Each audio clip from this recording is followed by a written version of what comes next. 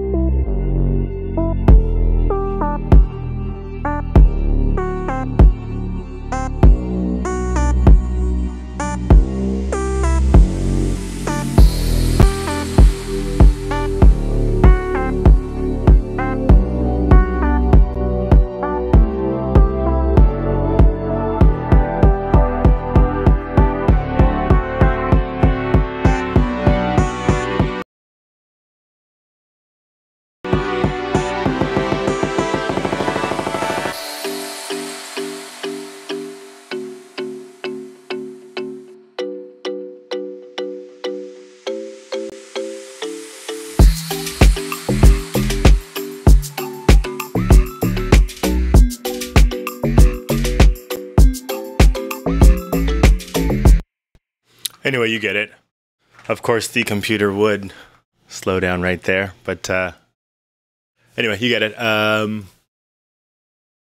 It is on this track that I use the effect.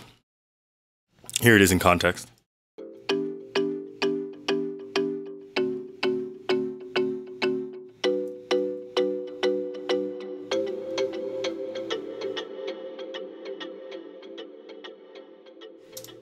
So I'll show you how it was made. So it's this Thor. Now I did actually add a couple of other things after the Thor, but we'll just concentrate on what the Thor is doing. We'll bypass these.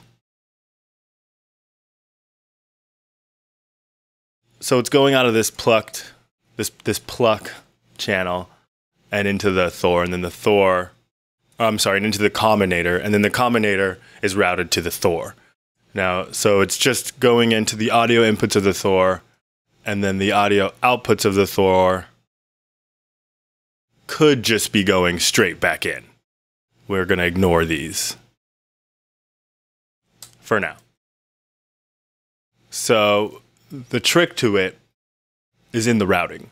You have to route it here in the mod matrix by selecting the audio inputs. So audio input 1 and audio input 2 go into filter 3. So we're not, the other thing to note is that we're only using this section of the Thor. Everything else is to do with synthesis. Well, actually not these two filters, but for all intents and purposes they are. So everything's routed. The inputs are on filter 3. So it goes from the amp to filter 3, and then from filter 3 to these two effects. So it's when I kind of realized that's how the Thor is just routed, and I knew that you could run audio through Thor, you know, to affect it with a filter. I didn't think about, it was at that moment I thought about the fact that these two effects are stacked behind it. So we have a filter that can be delayed and chorused. So that's a nice effect for getting things to disappear, to kind of smear them out of the image. So that's what I did. I made this, and then I realized, since I was building a combinator, that I could add a couple other things to spice it up. For instance, the delays can be too in your face, so a little bit of reverb comes in. I almost called it reverb. A little bit of reverb comes in, and then the other thing that comes in is a filter, because the delay taps can be a little bit too in your face frequency-wise. So I have this whole thing set up to one macro here, and if you look, the filter actually goes in a negative direction. So it starts high and goes low, so that as your delays come in, they get filtered down. So, and then everything else filters up. So if you look, you can actually see things move. Nope, wrong one, that one.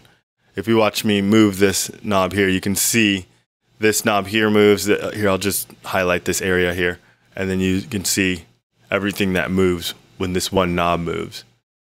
And that's just due to going in and routing it. You know, you go to the Thor and you say, I want this knob to move. That's filter 3 frequency. Okay.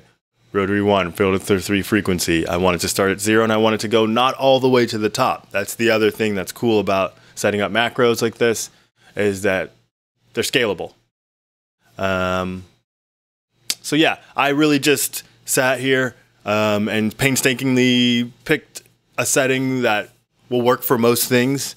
And then if you're using this effect and you found that one of the parameters was a little bit too wild for you, or maybe you want that filter to filter down a little bit more, it's just as easy as, let me find the section. Let me just do this. I'm holding Alt. I'm holding Option and clicking to make the left locator be there, and then you can press Command and click to make the right locator be there. Nice little tip. Hitting L to loop. So as we're listening, let's say we decided that sounds really cool, except for that I want it to filter down a little bit more because that's just too much. We could just go to the programmer, we find the filter, and then instead of having it go from high down to 91. We could have it go from 127 is the max. Having it go from the max even lower. Let's have it go to 84.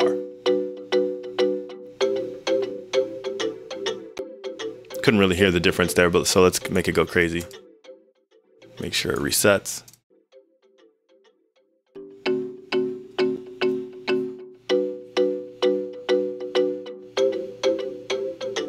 Oh, it would help if I unbypass the filter. Let's turn these back on. That's funny. Okay.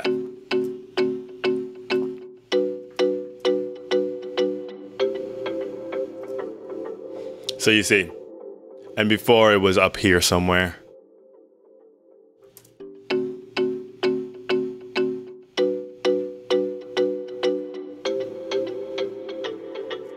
So you can hear the difference there, now that everything's on. And then you can actually watch, just so you can see how it's live. You can watch it happen. And that's all based on including this dry wet for this reverb moves. If you watch it again, that moves too. All of those movements have been assigned to this one macro. So if you download this, the link is in the description. If you download this this combinator, which you can, I got it all packed up and looking all nice and neat for you. You'll be able to just slap it on anything and just turn that knob to get that effect. So that's how I made it, and that's where you can get it, and that's where I use it. I'll show you one more time in context.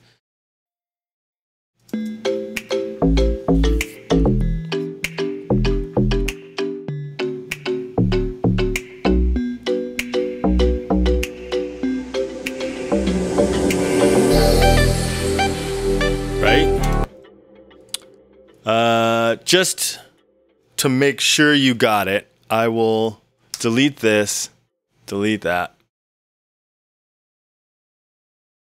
And then let's say this is your track. Oh, let me solo it actually. This is your track. This is the spot you want that effect to happen. I'll walk you through how I'd slap it on real quick. So it's not there. So I just go here. Boom. You could actually just, in this case, slap it right in there. Actually, no, you don't want to do that. Actually, I'm glad I did. Because you lose the combinator. You lose the macro knob. So you don't want to do it that way, actually. You want to hold shift and drag it in.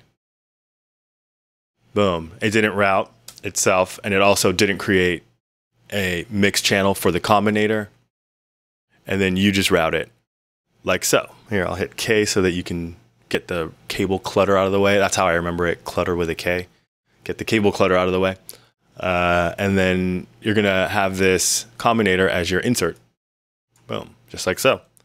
And then you could literally just grab this, edit automation, change the color, because I like my automation lanes to be graphite.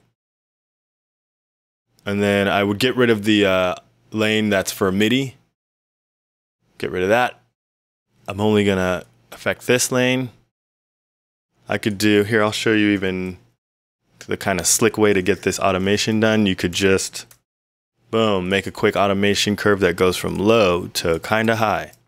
Then you want it to stretch, hold Option over this amount of time. Actually, you want it to kind of do maybe something like this, and then go on for a little bit. Boom.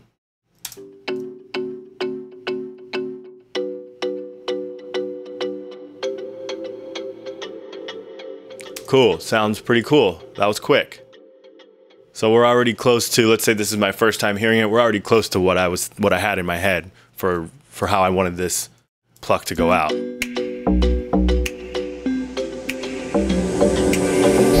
Cool. Now the only thing I would change here is that I think the filter could go down a little bit more. Since I use this plugin all the time, I know it's right here. Boom, bring it down a bit. I kind of know that that's where that's going to sound good because once again, this is just a quick plugin that I can just reach for, you know, and I just do all the time.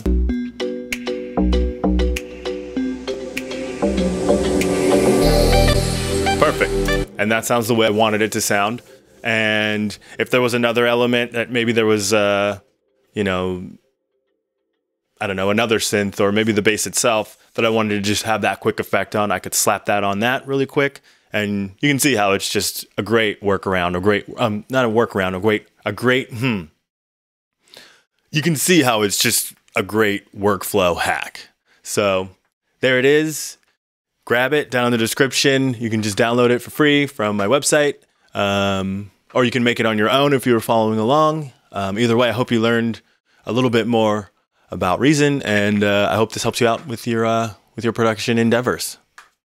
Peace.